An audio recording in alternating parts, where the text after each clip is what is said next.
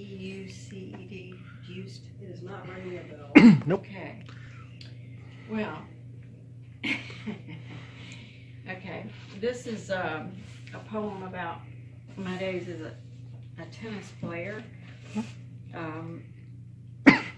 In 1970s, late 1970s, South in Georgia, and this was post-integration, but we were still having a difficult time. Let me get this up here first. Let's see. I'll go ahead and read it. It's called Juiced. For Cheryl. There's no longer a country club sport.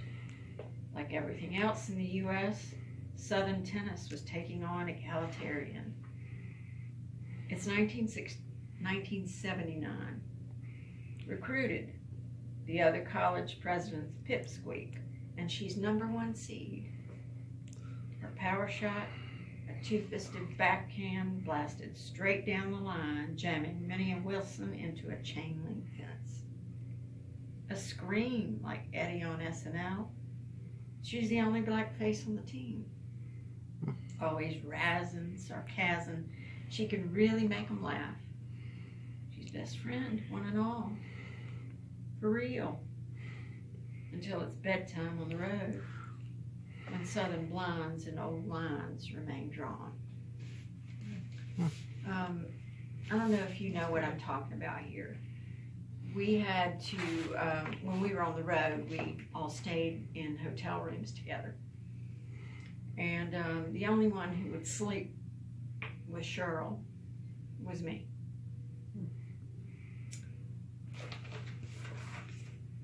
And it was 1979. Wow. Do you still know Cheryl?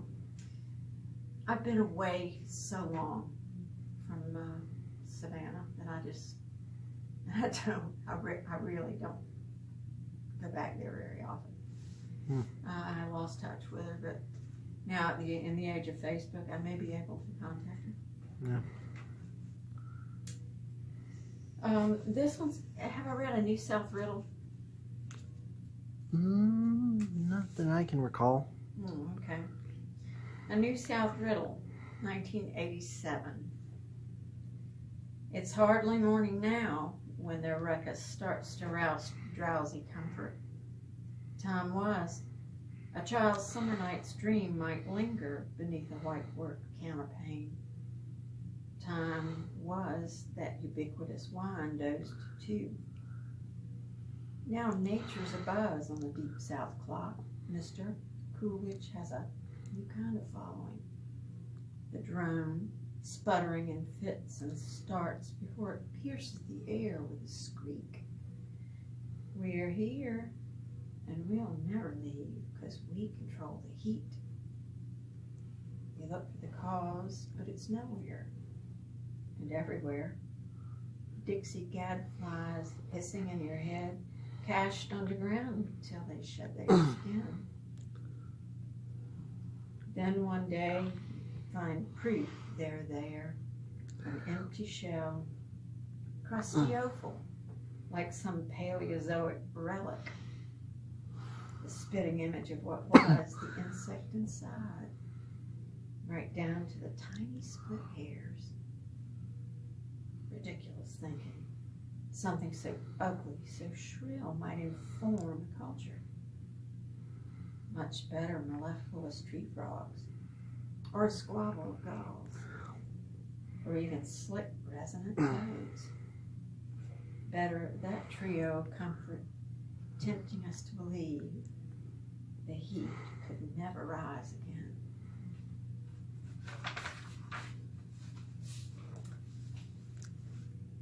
Have I read Pickett? No. Pickett. Well, this was about my time during desegregation in the Deep South, and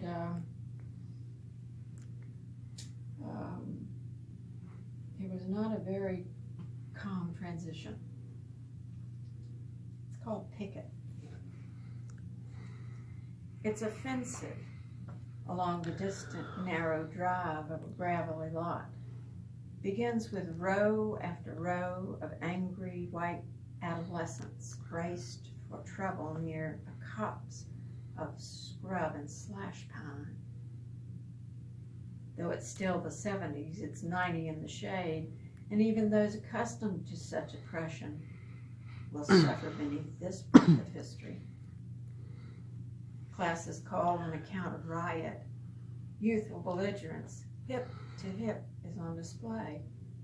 A white parody of black power in a pale-armed picket of hoisted fists, reminiscent of a charge 110 years past. And while its cause was pronounced lost long ago, it's a battle still waged here, one preserved like a curious fossil in the amber imperfection of memory, or as part of a yellowing scrap from yet another Civil War cyclorama. Defeat is unthinkable now, as it was then.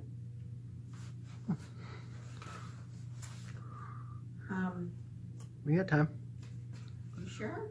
Yeah, we've only been up here 6.5 minutes, and it's a small group, so. Yeah, so I don't think we need to worry about too many readers today. Oh, well, okay. You want me to read Oubliette then? Yes. Well, let me pull it up. You can just say you're taking Dave's time. Okay. Let me find it first.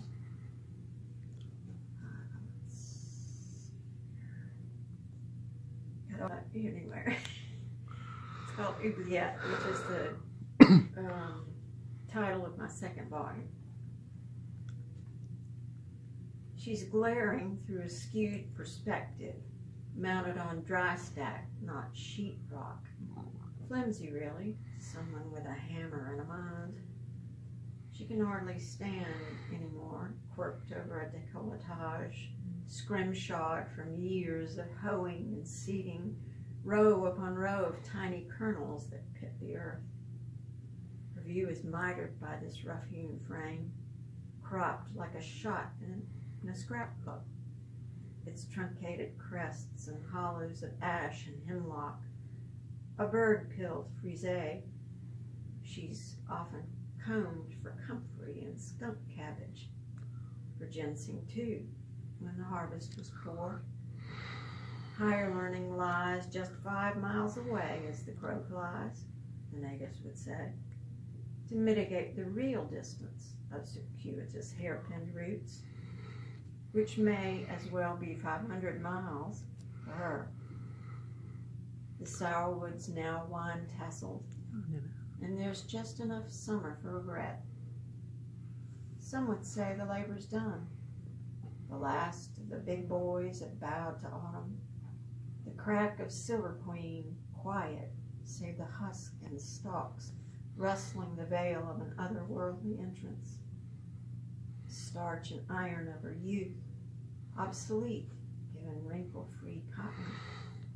So her tasks are done, and she's left to mull over the true nature of home. The hum of aging appliances and monotonous nightly news glancing off stone walls. It's an old story to her. After all, after years of cleaning ovens that just need re-cleaning, of dirty laundry that must be washed and aired over and over, and always too many hands for too few coins of the realm, though far fewer hands now, to be sure. Thick as fog skirting the hills, memory settles on what's upstairs. One more vacancy to haunt days after 3. With all the stored negatives she has, the backup crimped sepia reflections of the seen and unseen, moldering in books, rather than going on display.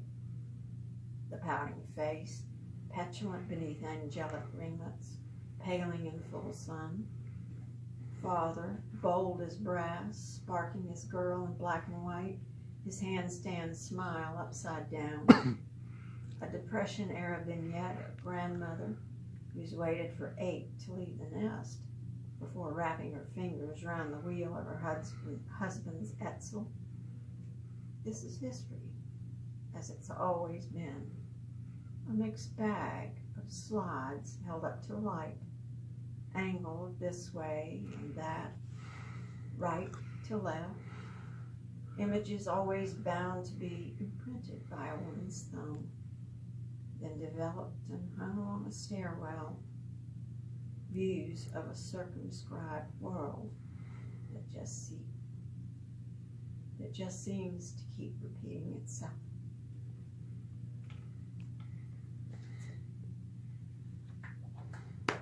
Beautiful.